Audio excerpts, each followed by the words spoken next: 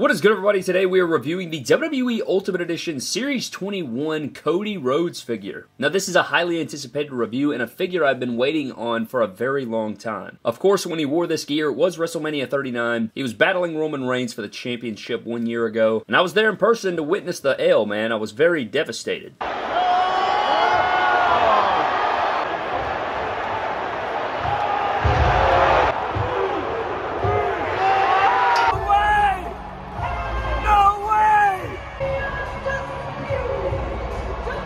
It was a tough pill to swallow, man. I gotta be real there. However, we do have this look in figure form, which is an attire and a figure I can appreciate. I don't think this figure's perfect by any stretch, but this is a figure I've been really excited about. We got some new parts going on here, and I'm really excited for the figure. Now, if you guys want to purchase this figure, you can do so over at Ringside Collectibles. Use code MDTOYS to save yourselves 10%, but the figure is looking pretty swell, man. They're attempting their own way that the Supreme Jazzwares AEW action figure tried with the sculpted jacket arms compared to the first go-around, and we're going to get into all the comparisons, of course, here today. But we do have Cody here. He's rocking the Seth Rollins torso here, looking pretty damn good, I might add. Got a nice shot of the man there on the side, looking like George Washington or something. And then on the back, you get a nice shot of Cody there, and a nice shot of Cody there. And then, of course, the bio read. If you want to read it, you can pause it now.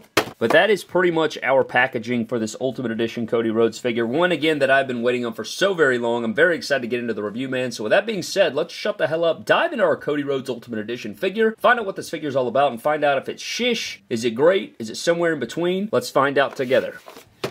So here's our Ultimate Edition Series 21 Cody Rhodes figure out of the packaging, man. I mean, this is pretty much everything I wanted out of this figure, but again, I don't think it's a perfect figure, but I do believe in grandstand fashion, man. Just right here in front of my face, it is much better than his first go-around. And I did like the first go-around, but it didn't blow me away. I thought the formula could be better. I thought they could have done some different executions differently with that first go-around, that Mattel Creations exclusive. So seeing this one here, man, I'm very impressed. I love it. I think it's great. I'm a massive Cody crybaby myself, so seeing this figure here, man, I am blown away. I'm enjoying this figure so much, and we're going to, of course, dive into the details of the figure, break down everything about it, get into the accessories, get into the comparisons, see how it lines up to our first Cody, and, of course, all the other Mattel Elite Codys that we have seen so far, and I can't wait for more, man, and we have the Elite 109 suited Cody that is going to also be reviewed this week, so lots of Cody to go around, man, but with that being said, man, let's dive into the accessories you get with this Ultimate Edition Cody, and then we'll take a closer look at the figure itself. So getting into the accessories that you get with the Ultimate Edition Series 21 Cody Rhodes figure. You get two interchangeable heads, interchangeable jacket arms, interchangeable non-jacket arms, the entrance jacket itself, some interchangeable hands, and a terrible weight belt. And we'll get into that in a moment. Now, first of all, we do have the standard head sculpt on here. This looks to be kind of the same head sculpt we've seen out of the Elite 101, the top picks, some basic figures. Not my favorite Cody Rhodes head sculpt, man. I don't know what it is, but this same sculpt I'm pretty sure they used on the Defining Moments Cody, and this one over here looks so much better to me. And maybe it's not the same sculpt, but I swear it is. It just has different paint apps, or the eyes are printed differently, or something is up with this Defining Moments head compared to this one, because this one looks so much better. But regardless, I don't hate this head sculpt. It's just not my favorite. I'd like to see a brand new head sculpt, or the smiling one probably would have worked too, but it's not bad. This part right here is annoying the hell out of me, man. I promise you, there is a gap between his ear and the tattoo. The top of the tattoo in his ear, there's a big gap there. There's no gap here. They don't replicate the gap, and it makes it where when you put this on the torso and you articulate the head, there's a massive gap, and you see this on the chin and the jawline. It makes no sense. Got to get away from that, man. But for our second head sculpt, it is the Ultimate Edition head sculpt that came on the Mattel Creations exclusive, and this is more accurate. You can see that the tattoo does not go up on the ear, which is more accurate, but I like this head sculpt. A lot of people said it was too oversized. I don't hate it. I think it looks pretty good for the most part. You got the Screaming head sculpt in there. It looks like Cody, looks like the Woe entrance. I think it looks really good. Passionate Cody Rhodes. I have no quarrels with this head sculpt whatsoever, and I'm fine that they included this with the second Ultimate Edition and the Mattel Creation. Alright, man, here we go. The brand new weight belt that we have been waiting on for so long for our, not only Cody Rhodes figures, but for our Hulk Hogan's and other guys like this. A new weight belt compared to his old weight belt mold. Now, they have used this weight belt mold that you're seeing here with the Nightmare on it. They use this forever, but neither one of these are really